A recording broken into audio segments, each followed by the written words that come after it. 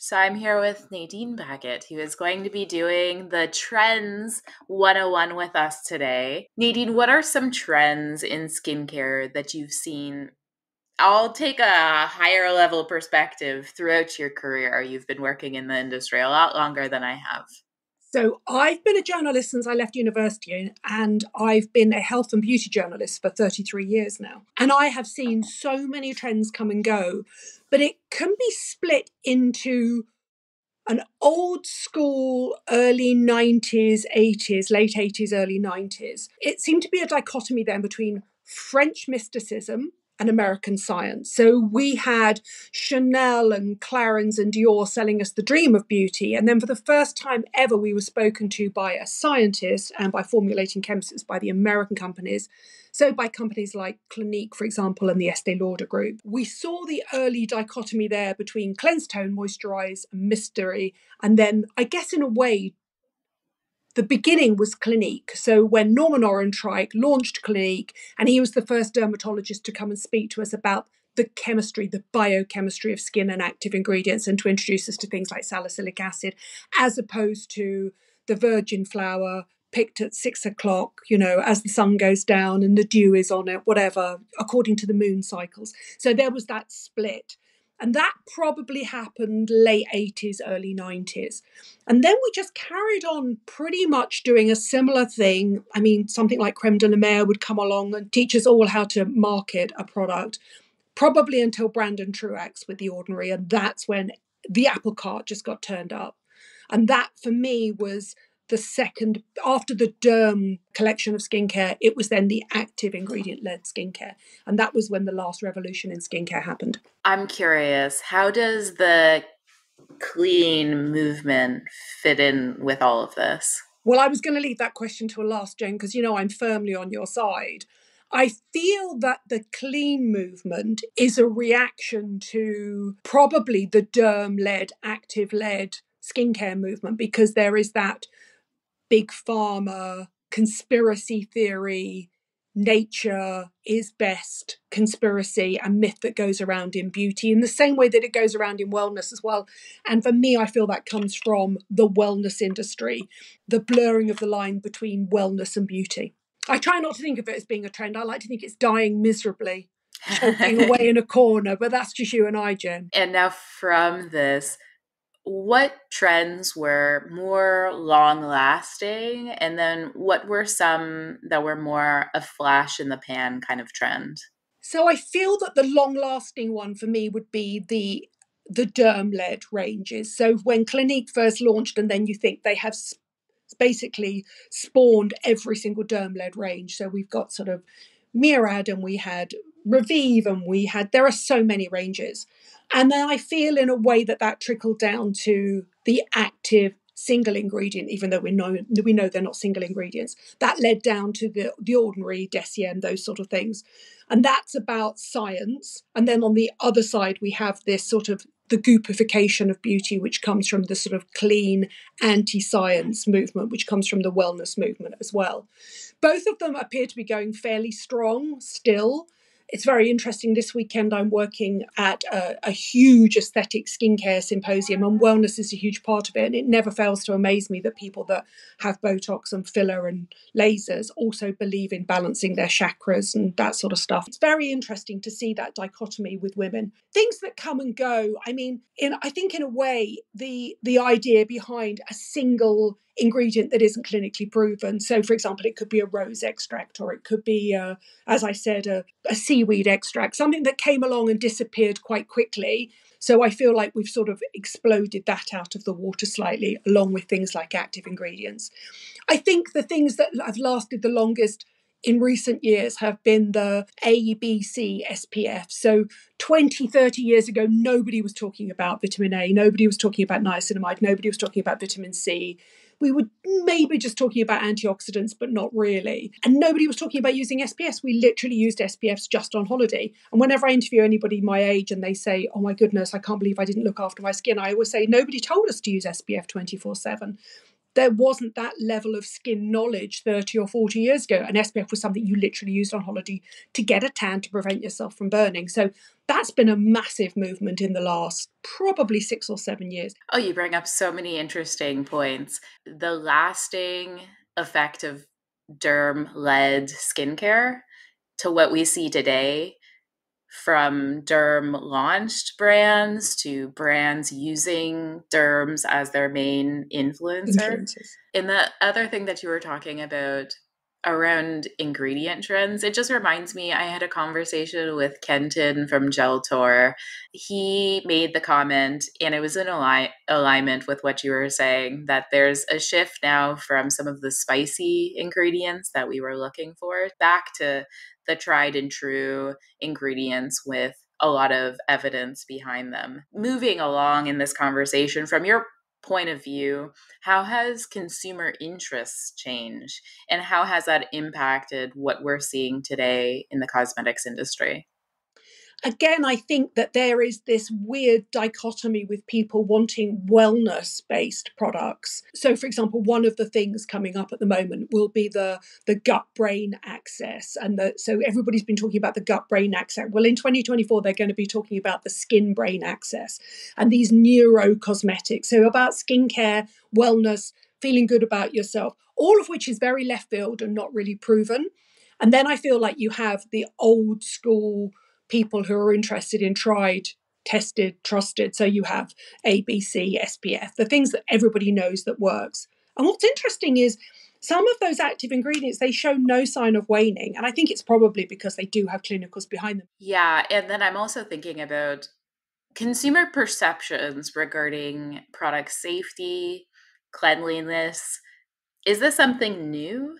It's very interesting because we went into lockdown, and at a time when sort of science and this whole drift towards, or there should have been a shift towards listening to science and to the science educators, there still seems to be this conspiracy theory disbelief in big pharma and big science and all that sort of stuff, which is ironic because the wellness industry is worth so much more than the pharmaceutical industry in terms of money making.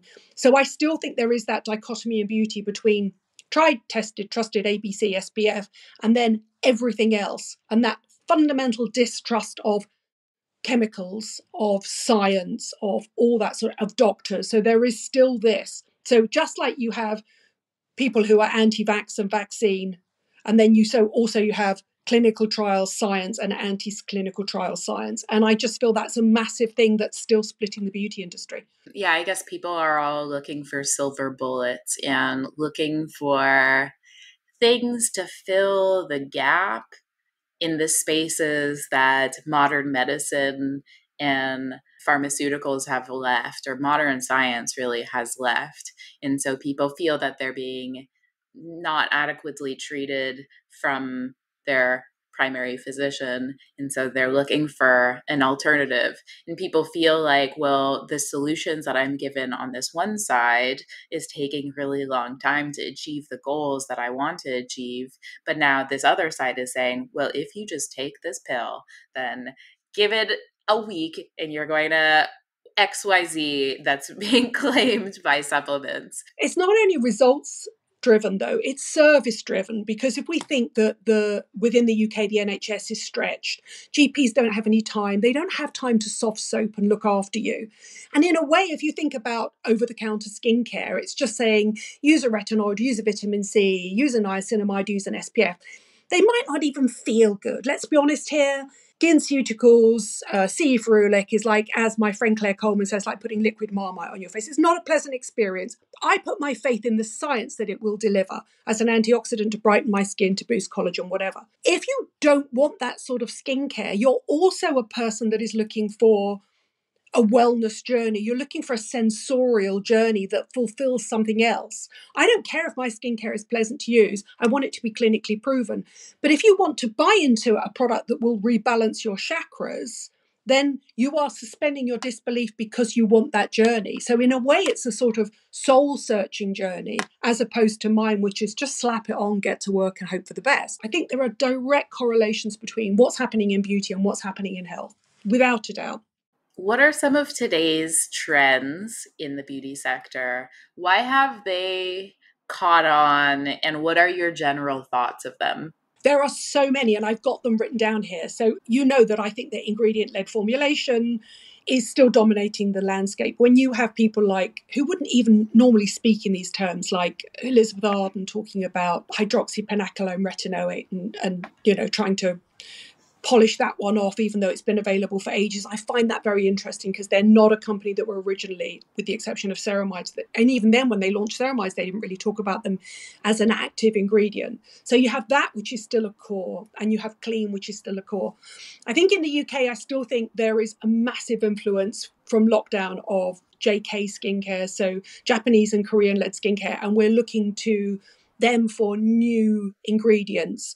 And I think that comes from a time during lockdown when we had a lot of time on our hands and we could have 10-step skincare and we were all on Zoom and things like that. So you have a lot of the active ingredients. So, for example, like Cica is a huge one, and tiger grass is coming out of there. And then the polynucleotides, we know that they're being injected into the skin in the UK. Well, they're available in skincare already. It just happens to come from Japan and Korea. And I think that's really interesting. And that shows no sign of going. And then in the UK in particular, we have a South Asian diaspora. So we have, especially within hair care, but it's moving into skincare now, is we're seeing a lot of those old traditions. So, for example, turmeric in skincare, which comes from the way that the South Asians used it. So we have Bangladeshi, Indian, and Pakistani diasporas here that are also looking to go back to what their mother and their grandmother used. And I think it's really interesting because I think what the beauty industry is looking for is the next holistic, non-Western medical trend. So where we've had JK and now we've got the South Asian diaspora, I think they'll be looking for indigenous skincare rituals and actives. That seems to be the next big thing. So whereas when I was a beauty editor, I was sold into the mystique and mystery of the French industry, and we've got a whole generation growing up with Japanese, Korean. The next thing could, for example, be Native American, or it could be Brazilian rainforest. If you want to wrap an active in some sort of level of mystery and mysticism, that I feel is where the beauty industry is looking for its next big trend. So that will probably be into 2025 and beyond. But what's happening in 2024 is you've got the biomimetic ingredients like the enzyme sirtuins. Lauder are going to be all over that. They're looking at 4 particular sirtuins in skincare in 2024. You've got a repurposing of sensitized skin as being overprocessed skin. So that barrier function thing is still going to be massive. And ironically, even though I look to The Ordinary as democratizing skincare, I do feel like it's that overuse of actives that's led to this obsession with barrier repair, and it being reworked this year as being overprocessed skin. Instead of overprocessed hair, we have overprocessed skin. Yeah, and I guess like a couple other things that I see from like the formulator perspective, there's so much competition right now. So everyone's looking for that point of differentiation. One way I see companies differentiating more because consumers are starting to demand this more, and I think this is from like this like education revolution from SciCommerce coming online to talk about cosmetic sciences. This demand for substantiation, so more substantiation. How are you actually proving what you're doing? And then the other thing that I've seen really gain a lot of traction is biotech. It's more for the ingredient side of things, and certainly it's been with us for like the dawn of the cosmetic sector. Like hyaluronic acid has been there for a long time, or xanthan gum, one of those ingredients that's been here for a long time. But now there's so much innovation in the biotech space in really interesting and novel ways, more on the ingredient side, but I think that you'll see more of it for finished products as a consumer. I think you're right about the testing. And I think the people that are most active and angry about existing testing is we need to talk about skin testing equity. So there's a massive argument now that why are we just testing on 6 white women? It makes no sense at all. So I think skin clinical equity will be a huge thing moving forward, and it has to be because we've been talking about equity and diversity within the beauty industry for ages. And RIP Amaris. How can Amaris have gone in 2023? That breaks my heart. And that also reminded me of a few conversations I've had within IBA, Independent Beauty Associations membership, particularly Kelly from Beauty Matter, talking about the rise in bankruptcies. I don't know if we're necessarily in a recession, but like cosmetic sector, it's not recession proof, despite what people will say. And we've been seeing this with this rise in bankruptcies. So maybe that's a unfortunate trend that's currently happening. What trends do you like and not like that you see out there right now? And then what do you predict will be a skincare trend in the coming years and why? I mean, I'm obviously going to say I like science-based actives that are proven to work, and that's what I use every single day. So I'm going to say it again: ABC, SPF. I mean, that's me. I'm happy. I'm done. I don't need new actives. I just need nicer ways to use them. Thank you, Stephen, and your vitamin C. I think that my biggest issue with the industry is anything that is clean, safe, non-toxic, scaremongering. From all those people that spread that around, it still drives me absolutely mad. And I can't bear it when brands come and say that their products are clean or safe. Or there are two things: there's the sort of wellness goop, and then there's the clean, safe goop. And it just is an instant turn off for me. The trends I've seen coming are the blurring of the lines between aesthetics and skincare. And I hinted about this earlier on. So you've got things like the skin boosters, the exosomes, the polynucleotides. And it's interesting that they have a nod to natural to appease some. So, for example, the salmon nucleotide. But the way that some skincare companies are beginning to deliver them with at-home gadgets like microneedling, for example. So you have this huge growth with using biomimetic or autologous ingredients from yourself. So I think it's very interesting that I think that moving forward, and for me, this is still science fiction, but a lot of brands are trying to do it.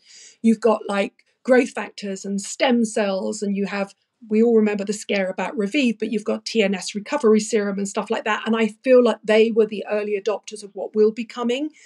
And I went to a huge Galderma conference in Miami, and that's all the dermatologists were speaking about. How can they get these active ingredients that they're injected into skin into skincare? And if you combine it with microneedling, how can we get it into the skin? In the UK, we have a massive rise in direct dermatology pharmacy services because we just simply don't have enough dermatologists. I think that will be huge. That shows no sign of abating. We have body care that delivers, so active-led body care, which for me would be ABC, SPF as well, although the EU regulations are about to stamp down on high levels of actives for leave-on body products. Now, there's a lot with trends. There's so many trends out there. I would imagine for a brand, it's really hard to navigate this, to know like, how do you stay on top of trends? How do you find that point of differentiation? So I'm going to ask this as a two-pronged question, directed both to brands and then also then to consumers. Do you have any suggestions for brands navigating skincare trends, especially as they're in that product development phase? And then the second part, suggestions for consumers who are looking at all the trends out there. What should they actually buy into from your perspective? I think for a brand, it must be very hard not to jump on every single new trend because the drive for newness is actually being driven by the retailer. What's new, what's happening, what's next? And that puts so much pressure on skincare brands in a way that just didn't happen 30 years ago. I would say try to resist what's new and what's exciting and stick by what your core values are. So for me, it would be tried, tested, trusted ingredients that actually work and make them more sensorial, make them more pleasurable to use. Because I think the gap in the market is between products that are pleasurable to use and don't really deliver and active-led skincare that often can be unpleasant. And I think what's interesting for me, I can already see it happening now, is there's a little bit of a backlash to layering individual ingredients. So people just want a nice antioxidant serum or a nice night cream with a retinol already on it. They don't really want to layer on serums now. I think there are a hardcore group that will still layer on different active ingredients, but most people want to go back to multi-action, multi-ingredient led products, which we would have had 20, 30 years ago, but with active ingredients that actually work so that they promise lots and they deliver. And to a consumer, I would say, engage critical thinking before you fall for anything. Basically say, it's very interesting. So I've been a journalist for 32 years, and I think the beauty industry feeds and influencing feeds on a new generation of naive, not necessarily poorly educated, but non questioning, gullible people to believe every single new hype. And it's because we don't want to think that anybody lies to us. We don't want to think that brands lie to us, or formulating chemists, not that you ever get to speak to them anymore, but we used to. We don't want to think that marketeers lie to us. And I think there are about four of us in the UK that ask the awkward questions. Everybody else just believes what they're told. And I feel like you're doing a disservice. And maybe this comes with age, because I'm 61 now and I've been there, seen it, done it. I've seen the trends come and go. But I think remember who your audience are, and I think just try to deliver within your remit of what you can do. And as a consumer, just remember that it's skincare, it's not a miracle worker, and don't believe anybody that sells you a magical, Emperor's New Clothing, one size fits all, Augustinus Bader, basically the new creme de la mer marketing book. I just think when you're young, I think you can believe that the perfect product exists, and it doesn't exist. And you only realize that when you get older, which is when you become more skeptical and more questioning. Question everything. Question everything. Full-heartedly agree. And so, this was such an interesting perspective from the journalist perspective. So very, I don't know, interesting to me from my own perspective formulating. If you guys in the audience have questions for Nadine, now's the time, and we'll head into Q&A.